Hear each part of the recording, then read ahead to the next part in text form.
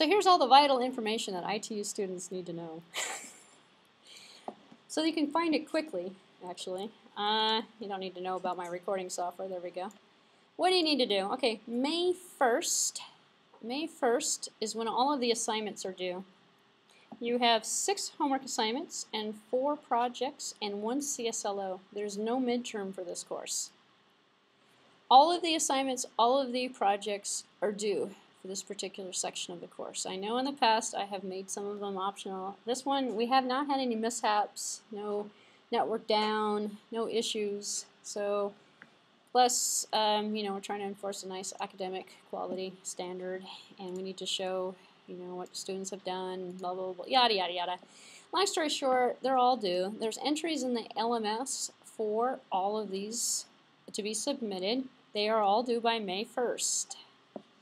The final exam for this course is posted. In fact, for those of you who are brand new, just as a reminder, although the lectures probably aren't in the LMS yet, they will be very soon. But in the meantime, you can go to bhacker.com, go into spring 2012, and I'm doing this because I can't believe how many email messages I get from students that say, when's the final exam?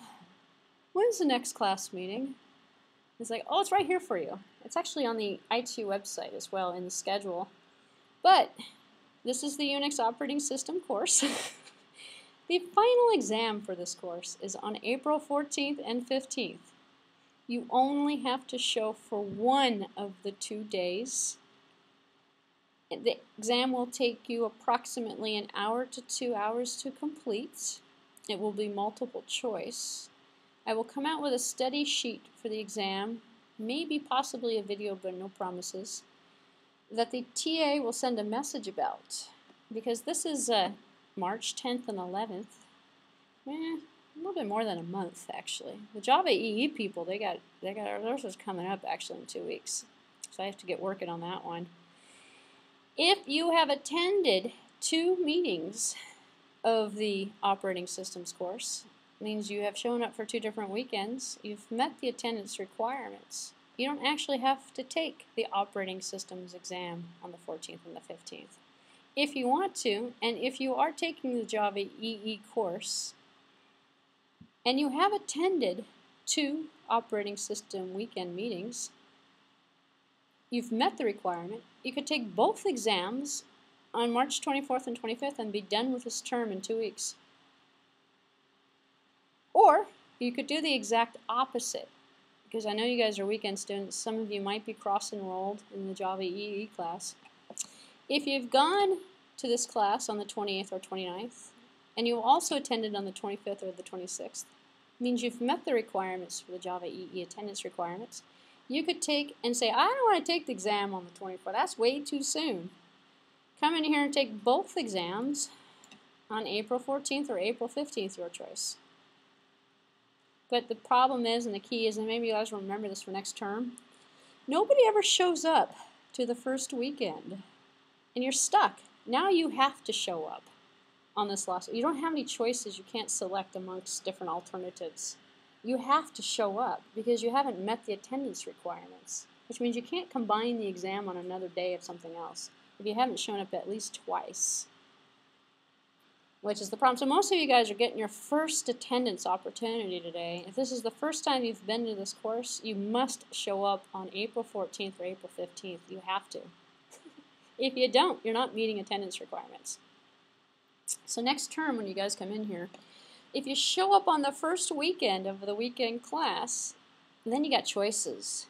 And then you can plan the rest of your term if you want to, and you could be flexible with when you take the exam. So, the assignments, the lecture notes, everything is at this link. It will be in the LMS, but don't count on it. Don't wait for it. Don't wait for the last week of the term, although the problems have gone away. But students who have been here before and have gone through this drill, if you wait till the last day, everything is supposed to be submitted. Everybody else has waited for the last day as well. And lo and behold, the EMS will go down. You will not have access, and you will miss the deadline. And you'll come back and say, hey, I couldn't upload it. I had an error, and unfortunately, the staff's going to say, I'm sorry. You should have done it earlier. So you can go home this weekend, or next week, get it turned in everything. Don't wait till the last week, because if there is a problem, there's no extensions on the deadline anymore. We had some extensions for a couple of terms, but we're not allowed to do that anymore. No more extensions on the deadline. Because it ended up happening is students waited till last day and went, I have none of this stuff ready. Wait, I mean, these are a little bit harder than I expected. I have nothing to turn in. Let's just ask for an extension. And then, oh yeah, let's just blame it on the LMS or the EMS or whatever and say, hey, I couldn't get in. I couldn't get in. Everybody who didn't even have problems with the EMS had problems with the EMS. Because of the blanket excuse that people used. So, and then unfortunately, it hurts those people who actually did have legitimate excuses, like crying wolf or whatever. When you do have a problem, no one's going to listen to you. Because everybody else complained about the problem. And they didn't have problems, they were just lazy. They just didn't get anything in. So, long story short, my advice is to turn it in sooner or later, but better sooner than later. And have it all done by May 1st, and don't wait till the last week, or last day. The last day is the problem. The last week is okay. If you do have questions or comments or problems, you can always send me an email messages. I will respond to you as soon as I can to let you know what's going on, stuff like that. If you had problems with CPT and that you're on the blacklist and you didn't attend the first meeting, see, that's the other thing. If you attend the first meeting, you don't get on the blacklist. You don't have to worry about those nasty messages being sent to you about attendance and stuff like that. And if you put in a CPT or an OPT request, it gets processed immediately with the utmost attention. If you missed the first class meeting of the they go, oh, there's a problem with you. Now you're on the blacklist. Now we're going to deny everything until you make up your attendance. And so if that was you and you fell into that situation, and I know I talked to a lot of students yesterday about this, Evelyn is available starting tomorrow, Monday. She doesn't work on the weekends, so her line will be out the door, but she'll be clearing. If you've attended this weekend and you're in that situation, she'll be clearing it and getting you off the blacklist and onto the good list, and approving whatever it is that you were applying for that you got denied with. So, questions, comments, or concerns? It was kind of a fast run through. And we're going to hopefully have the TA send you some messages as well to update you on the timings. A little reminder about, before the weekend. When you show up, it'll be a multiple choice exam, I can tell you that. How long it will take, I don't know exactly. But a lot of students plan it so they fly in Friday night, take the exam on Saturday, fly back on Saturday. So you only have to, you work all day Friday, get on a plane. This is a lot of work. Work all day Friday, get on a plane, fly here. Spend your Saturday here, go home Saturday night. So it's minimal inconvenience, essentially. If we don't have any questions, comments, concerns, or problems, as promised, close.